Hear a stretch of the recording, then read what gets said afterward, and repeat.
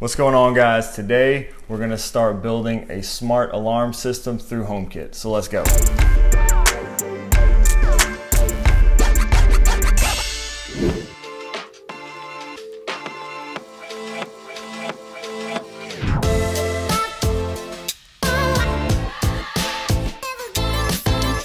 What's up, guys? Thanks for checking out another video. My name is Shane, and on this channel I am building an affordable smart home using HomeKit. If that's something you're into, consider subscribing.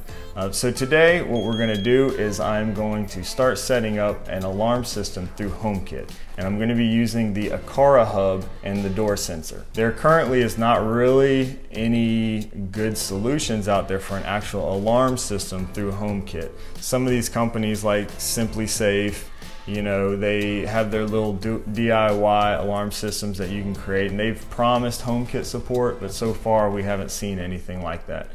So I got my hands on the Aqara hub. This is actually a Chinese product. I'll put links down below to the products that I've used, but this is actually the Chinese hub. It came with a free US adapter. They do make a US version of this hub, but it's hard to get a hold of. So this Aqara system, it's a Zigbee based system. So all the sensors and stuff that you add through the Aqara app, they connect through Zigbee, which means they're really fast, and each sensor isn't connected to Wi-Fi, just the hub is. So they work pretty well. Now these products are made by Xiaomi, from what I understand. That company also makes the Mijai, I think I'm saying that right, products. So what I'm using today is the Aqara hub, and we're gonna get it set up through the Aqara app. And I've been told that the Mi Home app is actually more stable.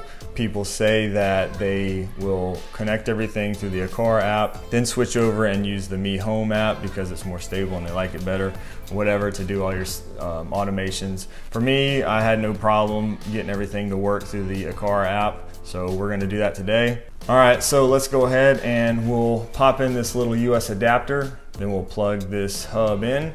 It'll start flashing yellow, and we'll open up the Aqara app and add accessory. We'll find the hub, and it'll ask us to make sure we're on a 2.4 gigahertz network. It'll ask us to scan our HomeKit code. We'll do that. It'll take a second, and then it's connected. And it was really that easy. Everything works fine.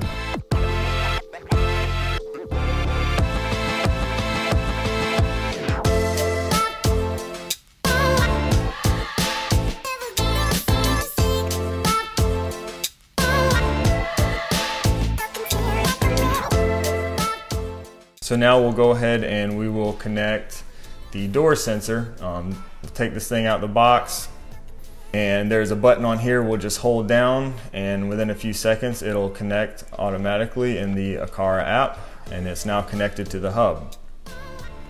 So that connection was really easy. So now I'm gonna get this sensor up on the door.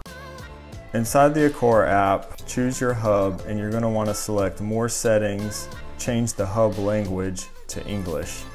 You can click on the triggered devices, and here is a list of all the connected devices to the hub, and you can choose what will trigger the alarm. So you can see our door sensor is here. We'll make sure that's selected so that if the alarm is on and this door sensor is triggered, the alarm will sound. All right, so now for the fun part, let's open up the Home app and see what this looks like in the Home app. You can see we have our alarm called Security System right here.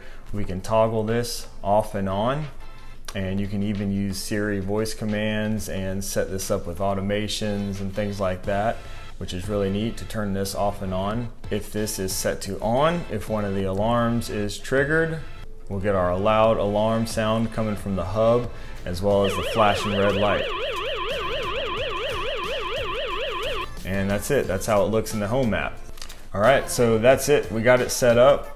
As you can see, there's a lot of potential. If I add a lot more of these sensors, I can have my own kind of DIY alarm system that works through HomeKit. The speaker gets really loud, so you can turn it all the way up. If one of these things is triggered, I think it would be a good deterrent, you know, for somebody, an intruder or something like that. Plus you get your notifications.